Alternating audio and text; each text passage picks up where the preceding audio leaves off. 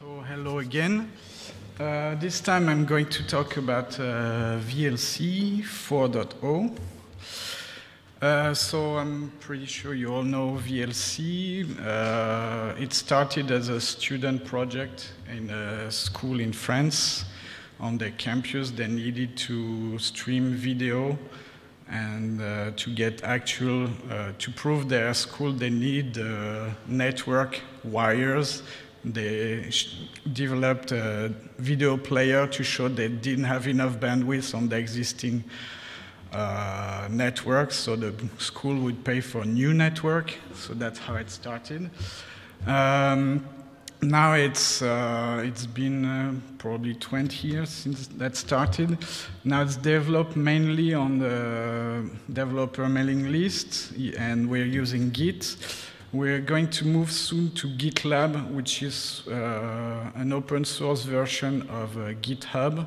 It's also developed by a company, but we use the open source version on our own servers. So we are going to move all the Git development. The feedback is still done on forum. The issues will be just like GitHub instead of track, with a bit not very nice to use. Also, it's very slow. Sometimes it loses your login, so we're moving away from that. We also do support on Reddit, because we're cool young people.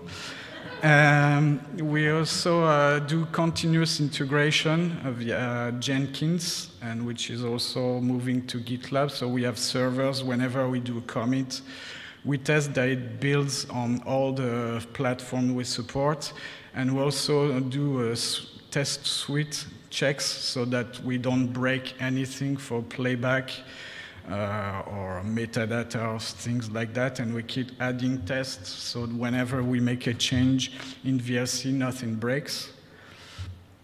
So VLC is developed and managed by Videolan, which is a non-profit association based in France. And this is important because in France there is no software patents, and because of that we are able to distribute binaries versions of VLC, which includes FMPEG inside,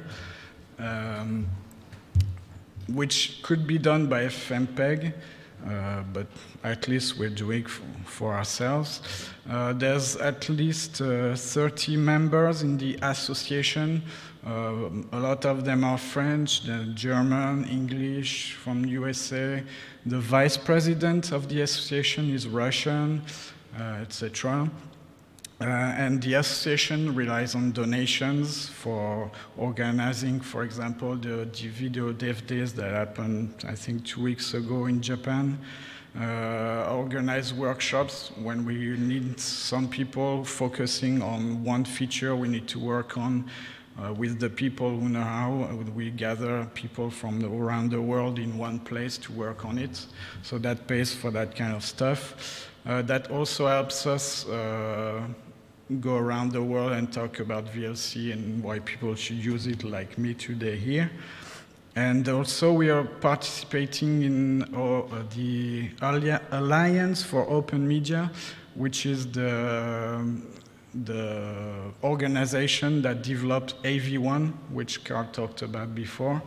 I also talked about it before, which is an open codec. That means there's no patent. The documentation is completely open, and but participating in that open process is not free. And so we had to pay the association to be participating. We had to pay to do that. So that's also where the donation monies go to. And then there's something else called Videolabs, which is an actual company. It's not a non-profit association, created by JB, who is also the president of the non-profit association. So I work there. We are about 20 people working full-time on VLC, doing all kinds of stuff. First fixing bugs, but then adding new features and even exploring other things. We actually are the company who developed VLC for iOS, for Android, and UWP, which is Universal Windows, which is used on Xbox, for example. We also developed the media library that these versions use. And so all the development and all the publishing is done by the company, because also if it's a non-profit, it's more complicated for the app stores. And we also develop libvlc Sharp, which is a wrapper in C# for VLC, which is also used in Unity. So you can, we hope there will be games soon who are playing their videos through VLC, which is easier for them than develop their own video players. And we also do commercial partnerships. For example, this summer in Roland Garros, in the French Tennis Open, there was a demo of 8K live broadcasting. And so the decoding was done through VLC, and they didn't have any other player to show, so they picked us, and it worked. And so you see the address of the website. I'm also going to talk a bit about FF Labs. It's exactly the same thing as Videolan Labs does for VLC, but for FFmpeg. It's already created. I don't know exactly the date, but it's part created in France and in Germany. Also in Germany, there's no software patents for the same reason we can be based there. The main people involved right now are so JB, Michael Niedermeyer that Carl talked about before, James Almer, Thilo Borgman, and Anton Kirnov, and they're all very important developers in FFmpeg, probably on the top contributors. Probably in the top 10 at least. So the idea is that Peter was asking if there's a way to pay for development in FFmpeg. Until there, it was complicated, but that's exactly why FF Labs was created. We kept hearing, I mean, Videolan Labs was created because people needed stuff in VLC, and they needed faster with someone dedicated on it. And so we have Videolan Labs, and now we know exactly, people kept asking us for FFmpeg. We are going to do it as well. Where do I fit in? So I started working in VLC in 2003. You may remember I created Matroska in 2002. I started working on VLC because I needed to show Matroska is actually usable. I needed to show it can be used to play and store videos. And VLC was the obvious choice because it's all open source, so I could go in the code and add my stuff and make it work. And now I've been working full-time for Videolan Labs for almost 5 years. I mostly work on Windows platform. I'm actually the only developer of VLC working on Windows, so anything that doesn't work on Windows, it's for me. Including hardware support, which is not fun. Obviously, I also work on Matroska demuxer, which is, we have our own in VLC, because the one in FFmpeg probably doesn't support stuff like link files and segments stuck together in the same file. So for now, we have our own demuxer in VLC for that kind of feature. I'm also an FFmpeg developer. Whenever I find a bug in FFmpeg, if I can fix it, I send my patches. And because I worked on hardware development on Windows, I also created the DirectX 3D11 hardware decoding part. And I was designated as the maintainer. So the VLC code is almost entirely written in C.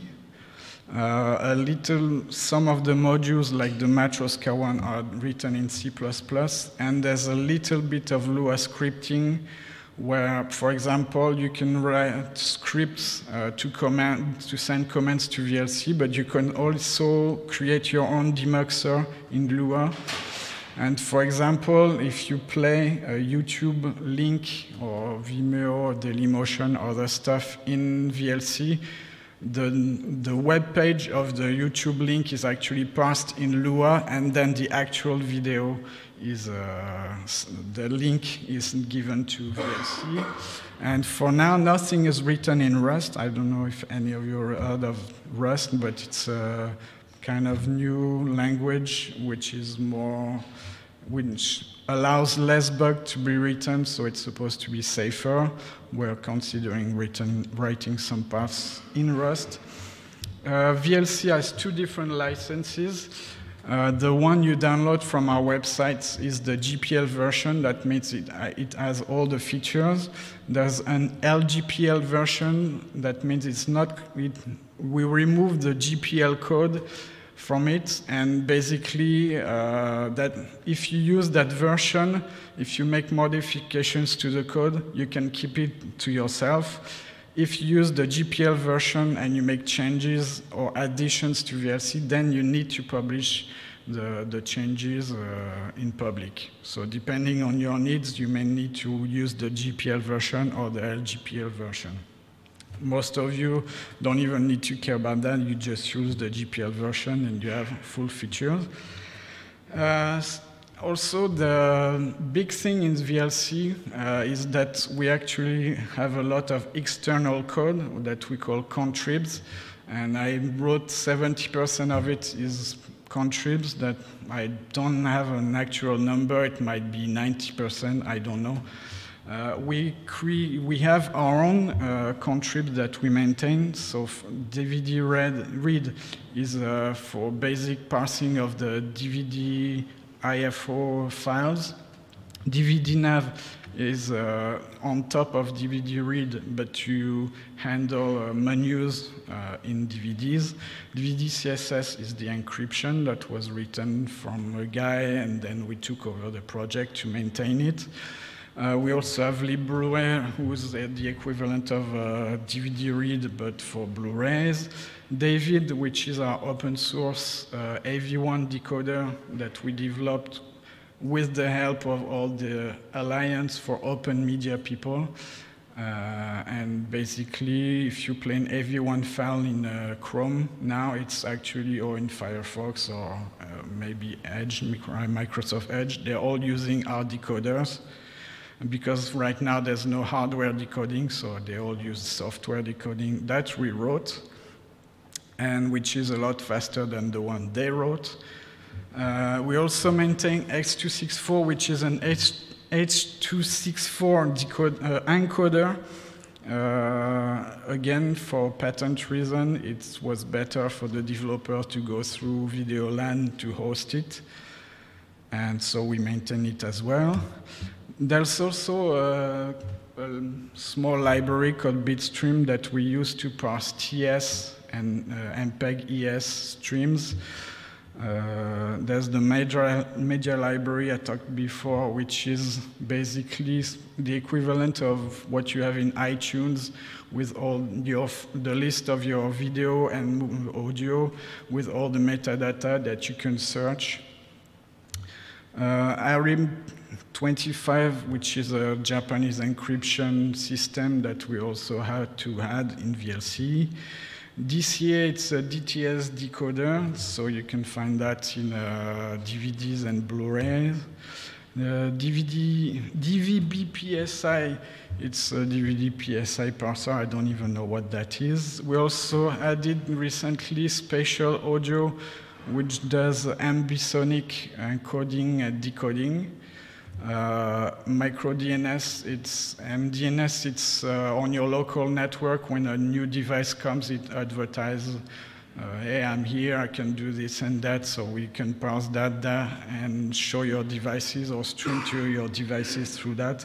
That's, for example, how we can detect Chromecast on your network, and we can stream whatever you have on your Chromecast.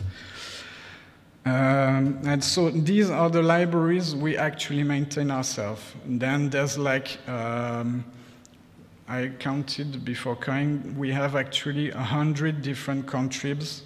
So that's like 10 we maintain, and 190 others that we don't maintain but are still integrated in VLC. FMPEG is just one of them. And like all these things I listed are not handled properly by FMPEG, that's why we have to rely on other libraries. There's one famous case, is Live555, which is basically RTP, RTSP parsing, either as a client or as a server. And the RTSP specifications are really bad. They allow anyone to make whatever they want with it. And basically, Live555 became the de facto standard because whenever people want to do something with RTP, they use that. So if it works with that, that means for them it works. It's not compliant at all with the standard, but it works with that. So now we're stuck with that library, which nobody maintains, but we still find bugs and fix them for them. So the motto for VLC is plays it all. That's why we have 100 libraries that we rely on, because not everything works in FFmpeg. So VLC is module-based. That means you can have your little piece of extra software in it, and it will work with the rest of the software. You can write your own, compile it on the side, and add it to VLC, and it will work. So the rest I already mentioned. We use libmatroska for the Matroska demuxing, which is the library I wrote, and that's also the library that is used for reading and writing in MKV toolnix, so MKV merge, MKV info, etc. Lua scripting I talked about. So now VLC 4.0 is the version that will be released probably not this year, hopefully early next year, which now supports Windows 7, Mac, still OS 2, Android, iPadOS, all the stuff we already support, Raspberry Pi, which is still supported. We also have now, with partnerships and through Videolan, the kind of things we can do is French ISPs all have their own set-top box where they can play all kinds of videos, and they all ask us to port VLC to their box so they can play any kind of file people come on their USB key or download from some weird places on the internet, in MKV, of course. So between VLC 3.0 and 4.0, there's currently 10,000 new commits, and there's probably a few hundred coming very soon. So basically, 4.0 is 3.0 plus a completely new UI I'm going to show you with the media library I talked before. That's a bit like iTunes. More hardware acceleration, that we're going to use the GPU a lot more. libvlc integration, that means you can take the engine of VLC without the UI and port it into your own software if you want. For example, the iOS and Android versions, they're not using VLC, they are using libvlc, and then they do their own thing on top of it. We have more support for different formats, obviously, through new FFmpeg support, but also our other libraries. We got tons of bugs fixed, and there's still tons of fixes to come. We can read, of course, QuickTime files that cannot play on macOS anymore. We have AirPlay support coming. I don't know why, but when we announced that we had some kind of support, everybody went crazy. And the code still hasn't been merged. It was done from a student as a Google Summer of Code project, but it works. We also have JavaScript scripting, which was done this year also from a student for Google Summer of Code. We don't know yet if we're going to merge that because we have other ideas. Also, 4.0 is 3.0, but we removed some stuff. So the old UI you all know is gone. but I will show you what you can do about it. We don't support Windows XP and Windows Vista anymore. I don't know if that's a problem with you. Actually, the code might still be working, but we're not paying attention anymore if the changes we make will work or not. It could still work, but we're not caring anymore, since you still have 3.0 that works just fine. We remove support for macOS 10.7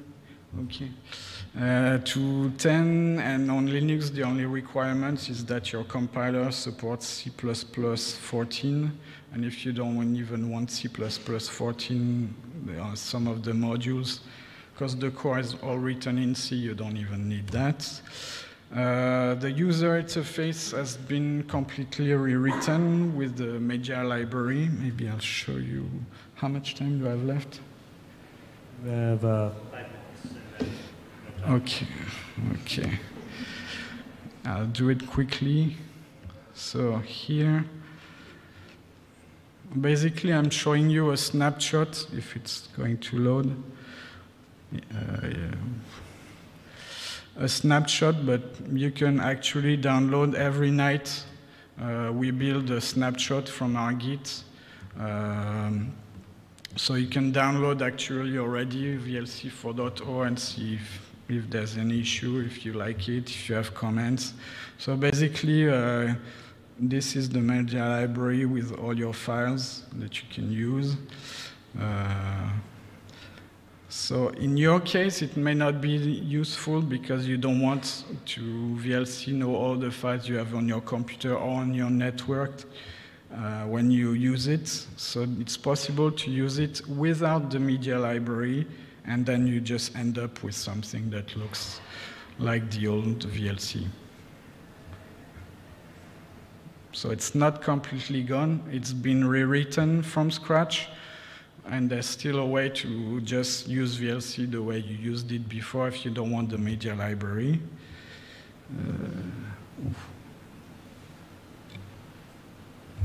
Okay. Now we wait. So hardware acceleration is something I've personally worked for the past 6 months maybe. It's very important for us, and we allow us to do a lot more. Like the Roland Garros demo wouldn't have been possible without hardware decoding. We also support better 10, 12, 16-bit display. That means if your file has one of these bit depths, it will actually show in these bit depths if your screen can do it. For example, if you have an HDR screen. Of course, we support also HDR, but it was in 3.0 already. And now we support hardware decoding using the NVIDIA custom API, which allow us to do more stuff, or like OpenCL if we want to. libvlc, I talked about that. It's usable from pretty much any language you can think of because it's just DLL. If your language can load a DLL, it can load libvlc and do whatever you want.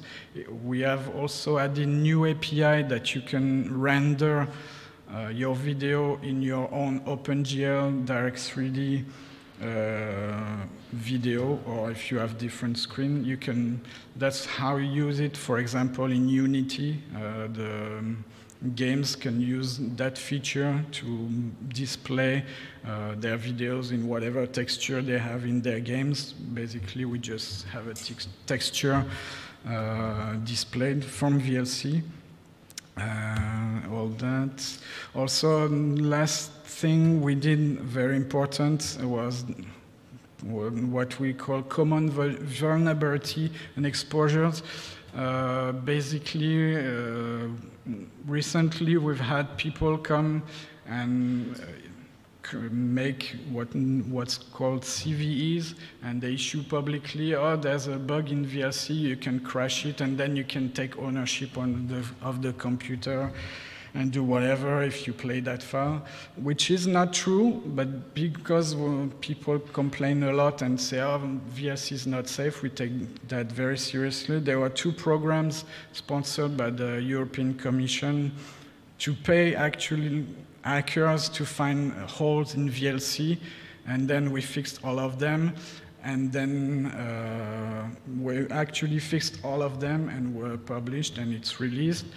And the important thing about contribs, the 100 contribs we have in VLC, that means if security issue is found in these contribs, we also have to fix them. Even if the contrib has 5 years, no developer is working on it anymore, we will fix the contribs anyway. So I don't think we have a lot of time for questions. It's technically lunchtime, so people can start going to lunch, or you can ask a question. And otherwise, you can ask me during lunch. Yeah.